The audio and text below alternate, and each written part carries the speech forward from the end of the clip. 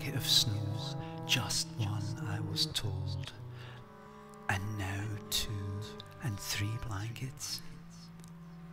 Frozen like a pond and the reeds stuck up with icicles. I saw 5 sparrows fly up from the quince tree, arc up and cross the road in formation, and land in the hedge of the churchyard.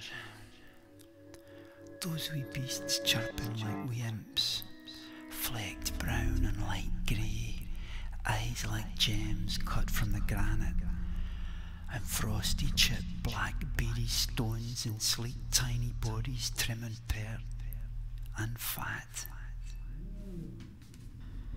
We all ran to the pond.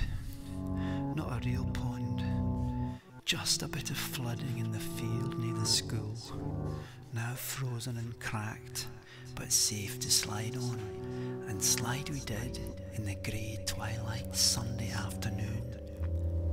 The steam in clouds, the grass frozen like tiny sticks, and the hard cow paths.